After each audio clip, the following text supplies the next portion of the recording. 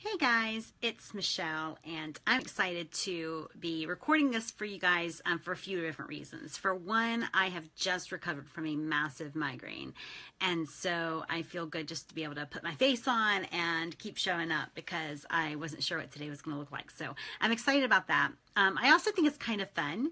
It's a fun topic, and I was thinking about it this morning, but also I think that it'll make a huge difference if we embrace this together in our own businesses. So I wanted to tell a story about me being required, literally, to take my bra off in a men's maximum security prison, and then I'll share sort of what that has to do with your success as well as mine. So I have a family member in prison, and he is there. He was just maliciously accused, and he's been ordered a new trial 2 different times, ordered to be let out of prison 2 different times. He's now being illegally held. It's an ugly situation. And it's been for a long time. And my mom and I go to visit him, and not nearly as often as he would like, and we need to get there more. But there's something that they don't tell you about when you're visiting someone in prison, right? And that the majority of America, thankfully, doesn't ever have to know. But when you go to prison to visit someone, if it's a maximum security, like a real prison, the truth is you are in prison while you're visiting there, right? One of the things that I hate about it isn't necessarily the drive there or the heavy conversation while I'm actually visiting with my family, but it is the being under someone's direct rule while I'm there, right? Like when you go to visit someone in prison, the truth is you are then subject to the prison guards. That's the honest to God truth. So one time my mom and I drive up to visit my cousin, and it is not, we know the rules, right? Like we've been there for, this has been in 16 year saga, like we're not new to it. And typically when you go, they'll do the little metal detector, and when they see some metal like right at your bra line, they just assume, yeah, your bra's got underwire or whatever.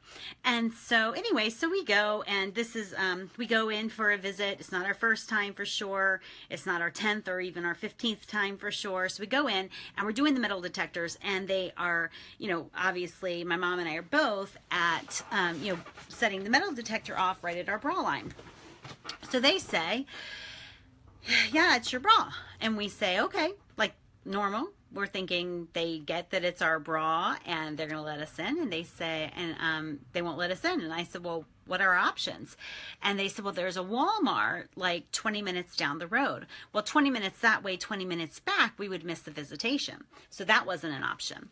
And they said, well, you can go outside and take your bra off and come back. And then they said, this is for your safety. I'm like, let me get this straight. You want me to remove my bra to keep me safe whilst visiting a men's male security prison. Now, I'm curious. Like, I'm thinking, okay, this is just doesn't make common sense. However, they are in control, because when you go to visit someone in prison, you are subject to those prison guards. This is something nobody tells you. Anyway, my point in telling you this story, and I just will say that I did go out there, I took my bra, went back in, right? I was committed to the goal, and I laugh about it now, but it was quite infuriating, and I have no idea what was behind it, but it was just ridiculous. My point in telling you this and what it has to do with your success is that none of us are in prison. A lot of us don't even know anyone in prison, right? But we start to operate our life and our businesses within prisons of our own making, right? All the time I see bars in people's businesses that are self-erected, right? And they are holding the business owner back in so many ways, but they don't see it because all they see is the bar. And I think that we forget sometimes that we get to choose what we think, right? Every little thing that comes into our pretty little heads isn't worthy of dwelling on. But we put ourselves in this in this self-made sort of prison by believing thoughts about what's possible for us, right? We can easily start erecting walls around our business and our potential by starting to believe what is and isn't possible for us, not believing in infinite possibility. We start to erect bars and walls around our potential in our business when we have rules and thoughts that we believe about what we must do in business. There are very few must-dos in business, right? I don't care about your industry. There are very few must-dos in business. You can look around and you can see people in your industry who are breaking all of these rules and succeeding wildly, right? Again, back to my prison story. I hate visiting for a number of reasons, but the number one reason is I'm in prison for those 2 hours. And I'm subject to someone else's rule. And I hate that. And so we want to be very cognizant of where we might be putting bars around our own self and our own business. So believing, what is or isn't possible for you, believing in rules about what you have to do in order to succeed, and then believing the different rules about what you absolutely can never, ever do in business.